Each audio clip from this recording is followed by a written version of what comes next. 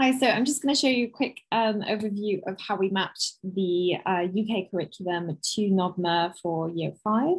So particularly focusing on space and the solar system. So I'll just share my screen. So in Year 5, but also in Year 6, as we just went through with the previous video, then we really look at this stage exploring ideas and raising different kinds of questions. That means that students are expected to plan different types of scientific inquiries and to really answer questions, including how to control variables when necessary, but also taking measurements, using scientific equipment, but also increasing their accuracy and precision, and also repeating things when necessary. And also kind of recording data, looking at results, increasing the complexity with diagrams and labels, but also thinking about the test results and whether those test results are fair, but also identifying scientific evidence and that has been used to support or refute ideas and arguments. So looking at Year 5, then there is a very exciting topic, I think, which is about Earth and space, where students are really introduced to the idea that the star is at the center of our solar system, and what is our solar system and what are the planets. And for this, then we asked the teacher at the Algate School what was particularly important for her, which learning objectives was she going through, and she told us that it was important that the students not only learned about the solar system, but also the properties of those planets. So we, chose a couple of planets that were obviously well explored at the moment with Mars, and also to know a bit more about the phases of the moon. So that was a particular, very customized book that we did for one of the teachers who was teaching Year 5. So just looking at that, then we really took the students who were about 9, and so we wanted to help them recognize themselves as explorers. So we gave them a little bit of a narrative. So you are explorers on a mission to find out about the planets in our solar system. Let's discover and explore. And really kind of asks if they want to go together as a group or partners, or whether it's a solo trip. And if what they would take with them in their spaceship. So talk, a bit of dialogue about talking about what they would take, imagine themselves in that kind of situation, make a list, how would you sleep, and think about, what is it like without gravity? And then also to discuss that and get them into the topic, because it's really important to get students engaged with the topic before you then enter it, instead of just going into very dull, boring kind of classification. So we looked at the solar system and the different planets, and we also provided the school with 3D planets so that they could explore that with 3D objects, which complemented the Big Ideas curriculum that was the basis of the scientific curriculum within the school that we worked in. And we asked students to kind of observe a little bit, which planets do they see that are larger than others, and really to kind of think about the environment, think about the context, think about the bigger picture before they go into the smaller picture. So that's at the beginning. And then, so this was on your first voyage into the solar system, you spot a red planet. So why is Mars red? Because it's angry, because the iron on the surface was exposed to oxygen, or because liquid heated up, or because there was a fire on the planet. So this is kind of the way that I devised, these questions, was really to explore, sort of scientific misconceptions. A lot of the things that come out within contemporary society are about misconceptions, and students will be faced with a lot of fake news, as we are right now. So it's really about trying to find out and discover what is true, what is false, what is ridiculous, and why is it ridiculous? And so we took some photos from the Mars rover mission, which is now happening. So we wanted to make that relevant for them, and really to have a look about what they saw, you know, what is the white stuff on Mars, and, you know, to discuss that and to have a dialogue with the teachers about that. So yeah, so then it's also looking at the facts about Mars, and to really explore what those facts are, and you know, actually to think about the Mars rover and what is it about the polar caps. You know, we have a polar cap on the planet Earth, so perhaps they can compare it with the planet Earth. So there's a little bit of comparison going on there. And are there any mountains on Mars? Do you think that we could live here in the future? So imagining themselves within that context. So, you know, that's something that certainly, you know, sparks their curiosity and helps them to think about or imagine themselves within that context.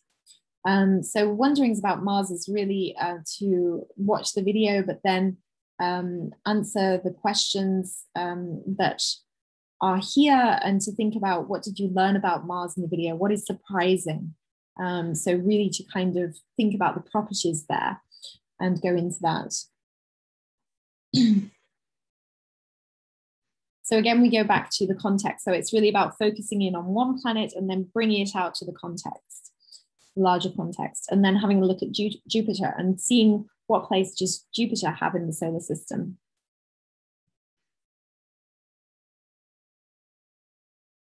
And then also looking at the specificities of Jupiter. So particularly Jupiter has many storms, Jupiter has a huge red spot, and to really talk about, what are those storms? Why are those storms there? Is it because Jupiter is a gassy planet? You know, what makes it a gassy planet? So really kind of get into the details of the properties of the planets, which is a learning objective for year 5. And obviously now this is quite a fun video. I'll just play a little bit of it.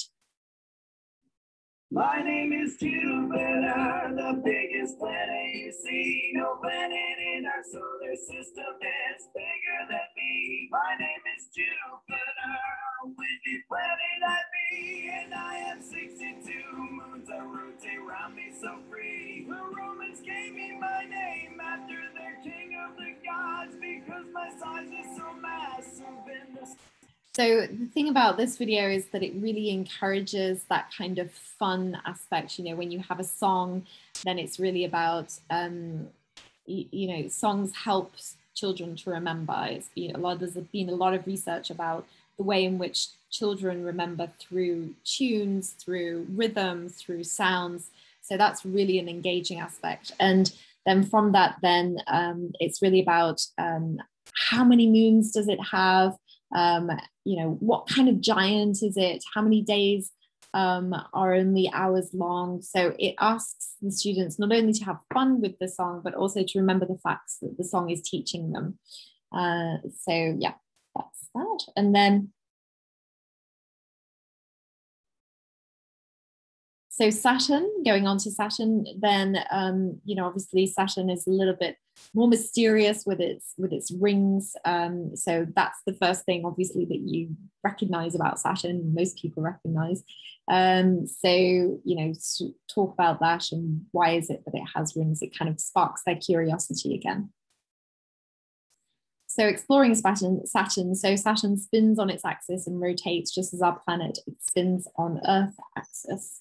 And it goes into the details about that. It's like that it takes Saturn to spin around one time is only 10.7 Earth hours. That means that a day on Saturn is just a little more than 10 hours long. So it's this comparison between Earth and Saturn, which really helps the students to think about their own context, but also the context out there, which, you know, also helps with, you know, thinking beyond what their physical environment is. Yeah, so also that it's a gas planet so that they can compare it to the other gassy planets like Jupiter. And also then just a bit of reflection about how long a day is on Saturn so that they can reproduce that knowledge themselves. So also about the historical context, so that it wasn't until 1610 that anyone saw Saturn's rings. So that's talking about Galileo, you know, so of course thinking about the historical precedents of scientists and what's important and how he discovered that and how important telescopes are. But then also how it was the Dutch astronomer who really looked at the Saturn ring. And then, you know, obviously when in 2004, then there was more data that we could gather where we could understand the planet further and understand the moons around Saturn. So you can also talk about the moons that are around other planets as well. And, you know, look at the Hubble spacecraft satellite and really see some of the amazing images.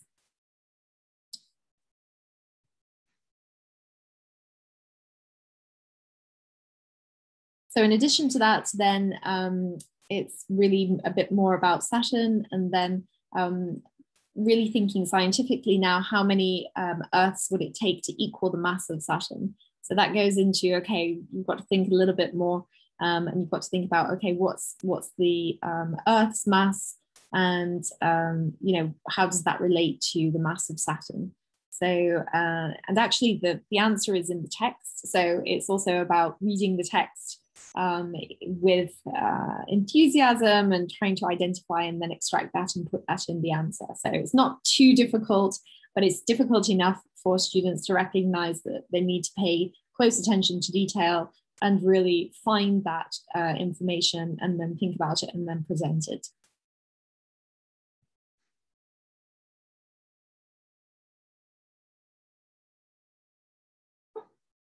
So just upon reflection, what do you know about Saturn already? What questions do you have about Saturn? So this is a bit more of a free exercise. It's reflecting.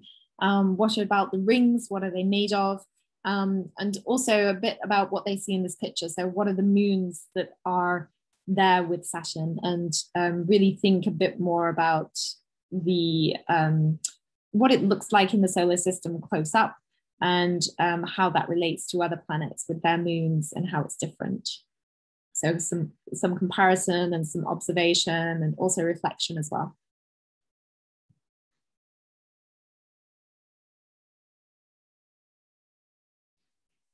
So obviously it's really important to know about the moon. It's so close to us, and looking at the difference between the Earth and the moon and what's the distance from the Earth to the moon. And for that, then we have like a STEM works. We are unable to see the sun at night.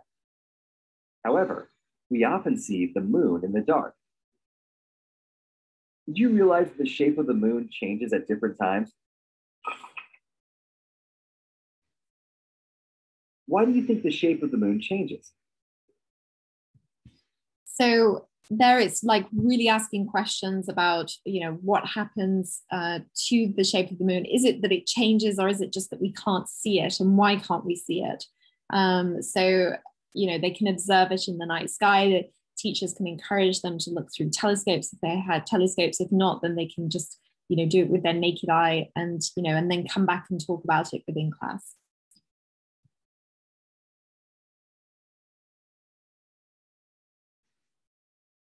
So another important learning objective is also to think about the moon's rotation. And this learning objective is particularly embedded within STEM works. So we can quickly have a look at like the Earth moon's rotating on its own axis, the moon also rotates on its own axis as it revolves around the Earth. Let's observe the orbit of the moon around Earth. This is a simple simulation of the moon's orbit around the Earth. The pin on the surface of the moon helps to show the rotation of the moon about its own axis.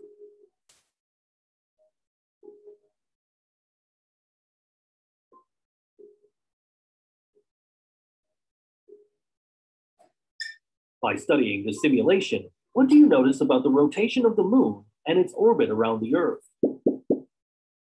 So you can see that there are different options that the student can take.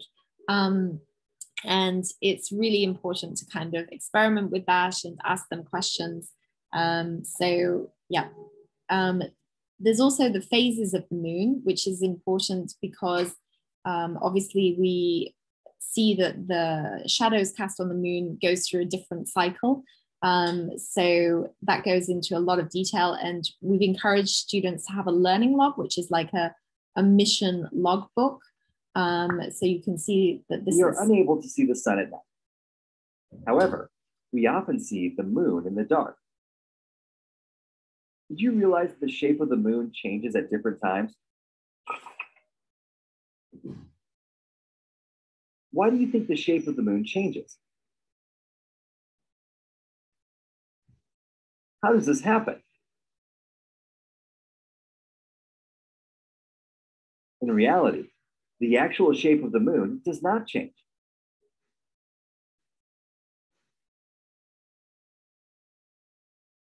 However, as the moon orbits the Earth, different parts of the moon are lit by the sun.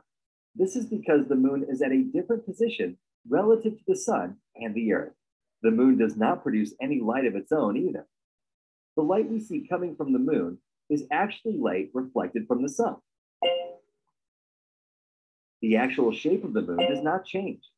Instead, the shape of the moon that we see from the Earth depends on how much of the lighted part of the moon is facing the Earth.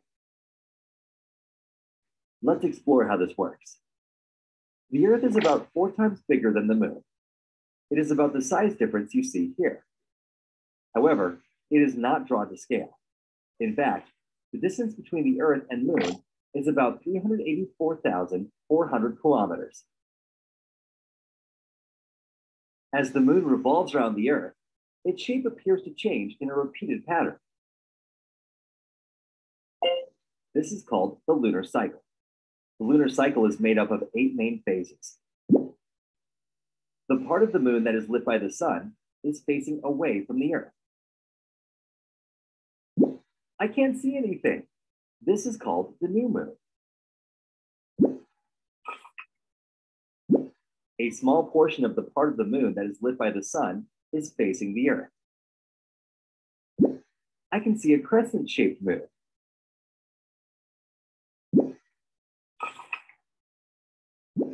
Half of the part of the moon that is lit by the sun is facing the Earth. I can see half of the moon.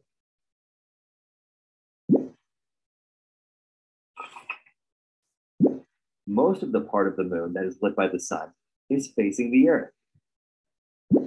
I can see almost 3/4 of the moon.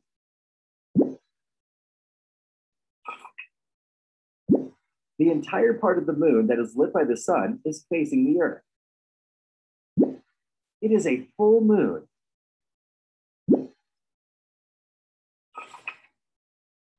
Most of the part of the moon that is lit by the sun is facing the Earth.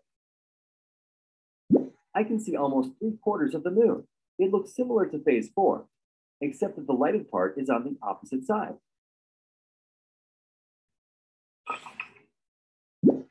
Only half of the part of the moon that is lit by the sun is facing the Earth.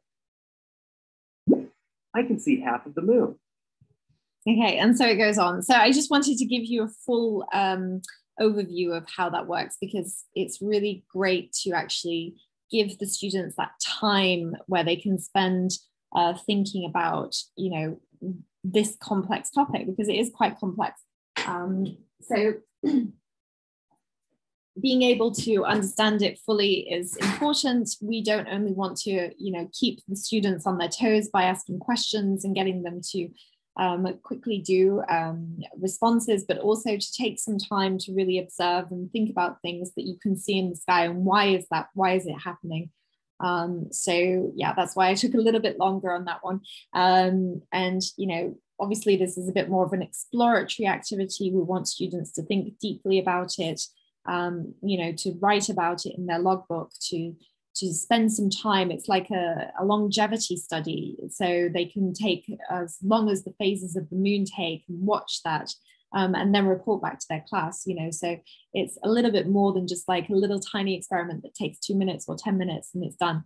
It's more like, okay, let's look at the month of the moon cycle and really understand and how, what happens to humans during that month, so and I think really thinking about the different circumstances and the different experiments of short-term experiments, which are very easy to study, and maybe you can get results very quickly, but also these longevity studies where you have to spend some time and you have to think about it, you have to record, and you have to reflect is really important at this stage as well.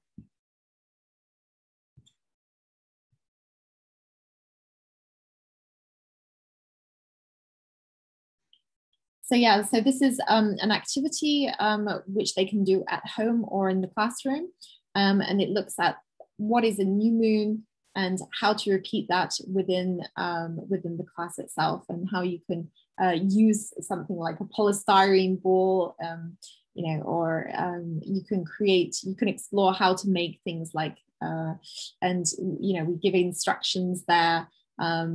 If you don't have a styrofoam ball, then you can use something like foam, perhaps, or one of those footballs, you know, that you can cut a hole in so you can stick the pole in. So really have fun with taking your own time to create that experiment. And then also to watch how you do it within 30 minutes and how that's like the comparison of 30 days. So that's a really fun activity that we wanted students to explore, which fits in with learning objectives. And it just goes on to look at the first quarter moon, waning gibbous moon. So we've actually given them, you know, the proper titles, and last quarter moon and the new moon. So yeah, and that's it. So that gives you an idea of how we mapped the topic of Earth and space and the solar system, as well as the moon, to the UK curriculum. And obviously you can go off and explore more about this in your own environment and at home. So it's a combination of controlled exercise, scientific experiment in the short term, but also longevity studies, and also just, you know, practical experiments. So you don't always have to be looking at the screen. Okay, so thanks for listening, and I'll see you next time.